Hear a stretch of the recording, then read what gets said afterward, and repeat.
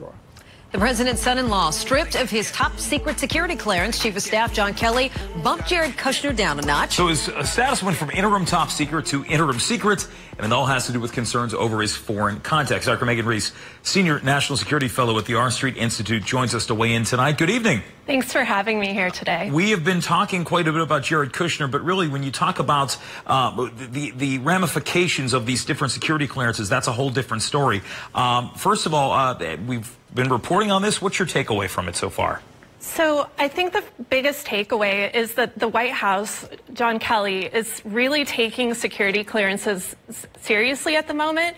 We need to keep the U.S. safe, and in order to do that, we need to protect our secrets at the highest level. And if there's any possibility that that could be in question based on foreign contacts, that person will not have clearance at the highest level anymore. We know his clearance gave him access to the White House daily briefing and other sensitive information. Some White House officials, even his own lawyer, said today that his responsibilities will be the same. Can he maintain that without having access to that information?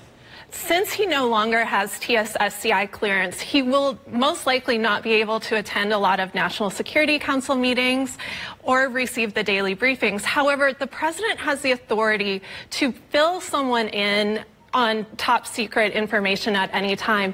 If the president wants to continue involving Jared Kushner in these decisions, he has the authority as president to do it. Dr. Reiss, before we go, you know, President Trump made hay in his campaign about the fact his opponent compromised national security and classified information. So knowing what we know now about Jared Kushner, do we think that he will be put back position where he could have access to some of this information, or is John Kelly calling the shots from here on out?